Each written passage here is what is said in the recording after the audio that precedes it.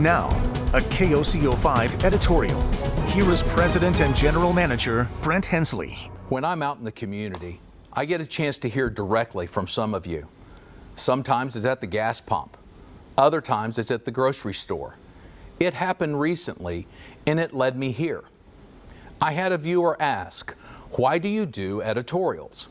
Throughout the year, in these editorials, we address everything from important votes coming up to city projects and education. We spotlight those making an impact in our community.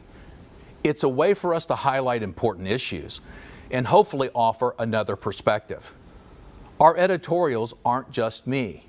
We have an editorial board made up of staff from across the station, each with a different background, a different viewpoint, and different concerns. The goal is to find topics that mean something to this community where we all live. We want to promote discussion, promote thought, and create feedback and interaction with you, to bring you something to think about beyond the facts in our newscasts.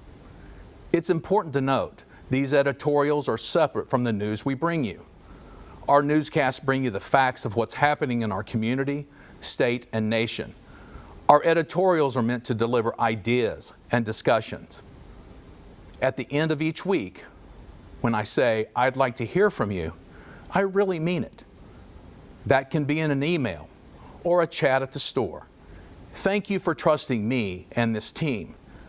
We know you have a choice in local news, and when you choose us, we don't take that privilege lightly. We're here to serve you. I'd like to hear from you. Email me at editorials@koco.com. This has been a KOCO5 editorial.